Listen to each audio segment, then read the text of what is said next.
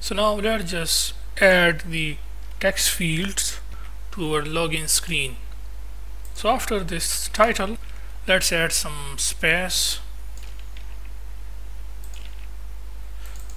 of 28 will be enough, and then using our custom text field widget, first we will add the email. Now we have to add a editing controller, which simply means that when the user start typing, that input we have to take. So that input we take using a text editing controller. So let's define that here. Let's initialize it here, basically, not define. We can initialize using set text editing controller. Text editing controller, you can give it name as like email text editing controller. Text editing controller. Similarly for the password,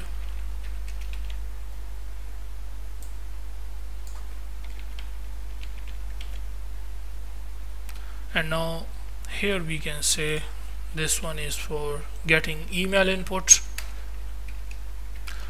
The label text for this will be email, and icon data for this we want to be icons dot email outline, and this is not a password. We want the email to be visible, so that's why we will pass this is obscure as false.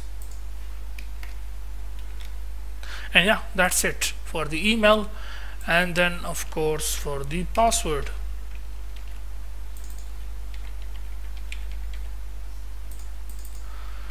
the input we will take inside password text editing controller. Then we will have password, the icon will be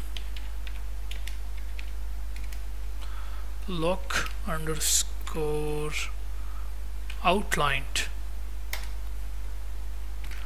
This one is open, the other one is just look outline, this one. And as it is password, for the password this text field will be, so we will is obscure will be true, that is convert the text to dotted form. So now let's just check it out how it looks.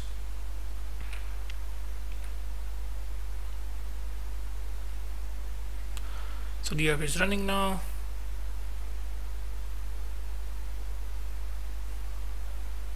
So here you can see this is our email text field, this is our password text field. Well, now we are going to add some margin to our email and password so that it looks beautiful. For that purpose we will wrap first our email text field in a container first, wrap with container, and then we will add some width, media query dot of context dot size dot width, whatever. Now what we are doing here is that this thing is basically it will get the screen size, okay? And let's say some user may have a phone which have small screen size and some may have a phone which has a big screen, so automatically it will set the text field according to the screen size. So for example here for the width, whatever the screen width is, we will minus from it, let's say 36.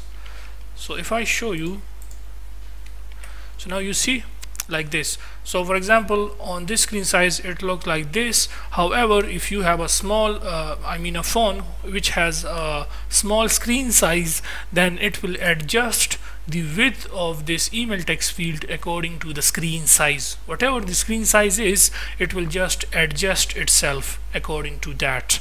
Similarly, the same we can do for the password, but first of all here if you want to give it some height, so you can also do that. For example, height for this will be 50. Let's see,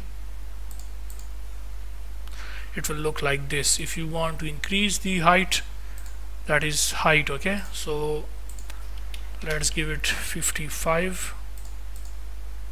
So 55 is this much. It looks more professional now. Okay, so this is all about the how you can manage the width and height of a text field.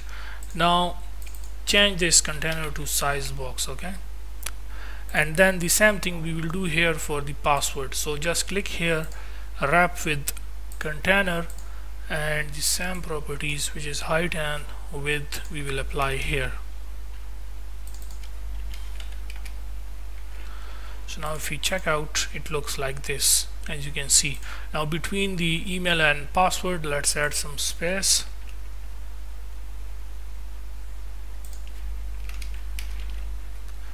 Let's add 24. Next thing that we will do is, after the password field, we will basically add a button, a login button, as well as don't have an account, sign up here text button as well. So for that purpose, we will start adding here the button. Let me add here a comment, login button. The width and height we want for it the same, so we can say width height. We want to add some decoration for this button, that is a rounded button. So instead of size box, we will proceed with container, as container has a property decoration. So let's apply some box decoration on it now. The color will be, and border radius will be border radius dot all, and from all side it will be radius dot circular, from all side 12 circular. Then child inkwell widget, we will add click event. After the click event, the name for this button, what we want, so we can say child const. At the center of this inkwell widget, we want to display a text widget on which the text will be login.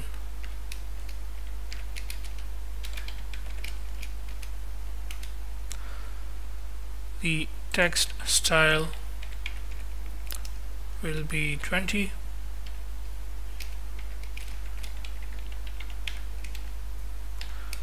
Color black, font weight will be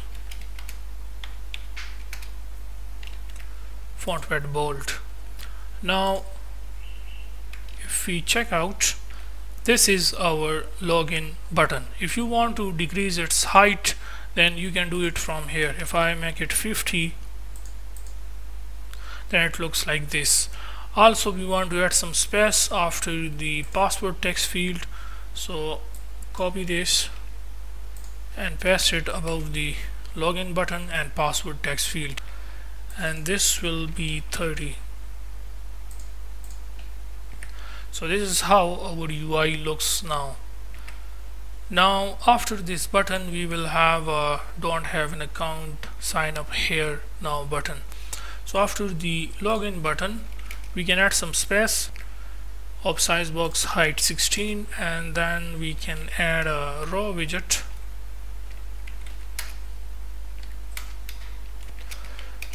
First we will add a text widget in which we can write do not have an account, or you can say don't have an account. Don't have an account, question mark, one space. Apply some style, text style,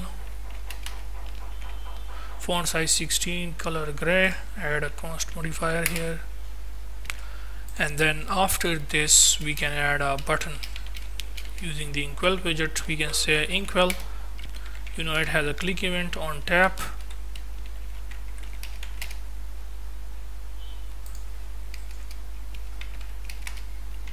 Then the name for this will be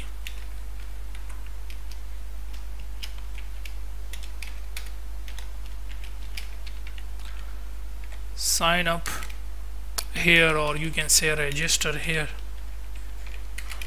or create account here, whatever you want to write. Okay, you can just write here register here, or create here will be the best. Okay, create here, so it will be like don't have an account, create here.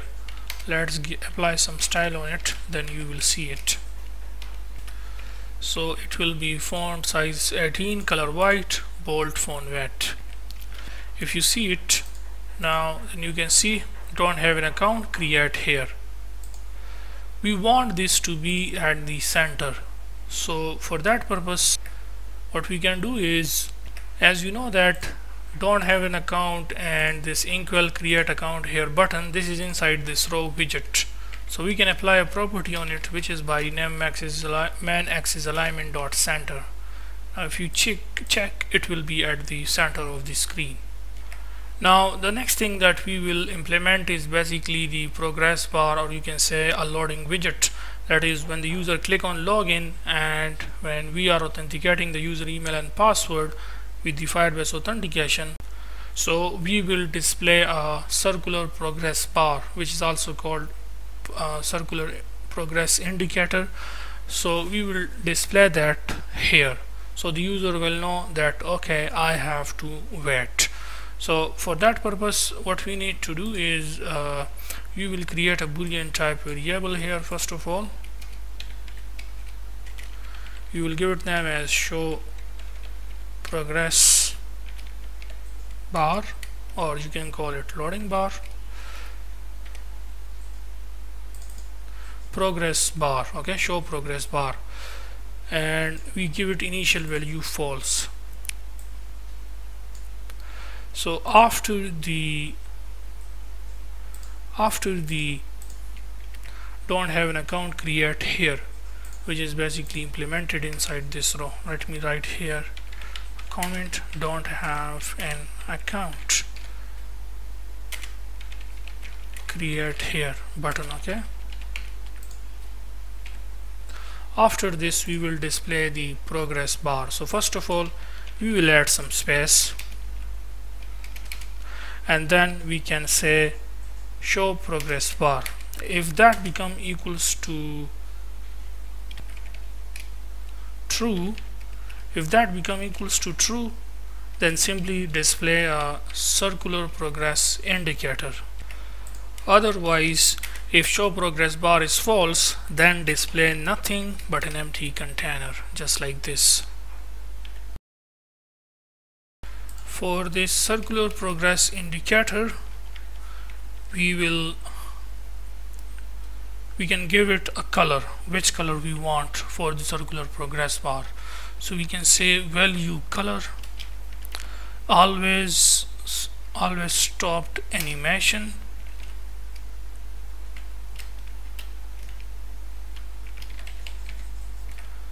color, and the color will be colors dot, let's give it pink color. Okay, so pink color will be with that. Make sure to add here const modifier. So if the show progress bar is true, then display circular progress indicator, otherwise display this container. So this is all about our login screen user interface.